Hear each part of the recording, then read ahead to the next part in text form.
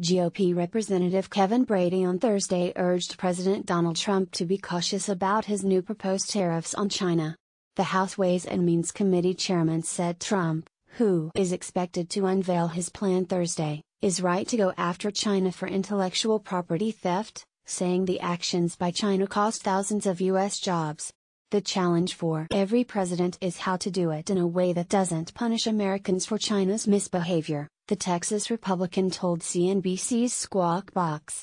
So, you've really got to narrow these and target these. It is a very discerning line to do that.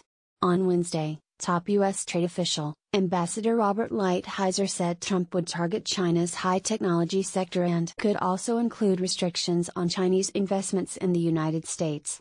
He said the policy goal is to structure the tariffs to inflict maximum harm upon China and try to limit the effect on U.S. consumers. The administration's actions are just the latest crackdown on China.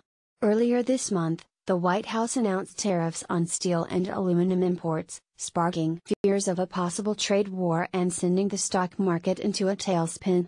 The tariffs could hurt Chinese imports of the metals.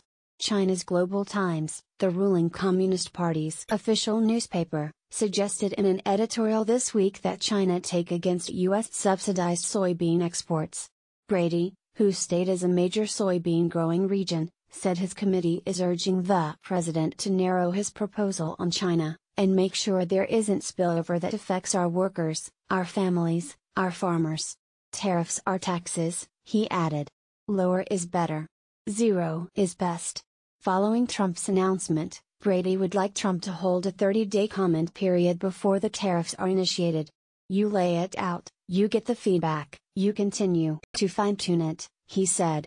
Again, every president has had this challenge with China. Brady, who helped put through the tax law passed in December, is talking to the White House about a possible phase 2 of the Republican tax plan. He said in April the House will push a bill that restructures the IRS.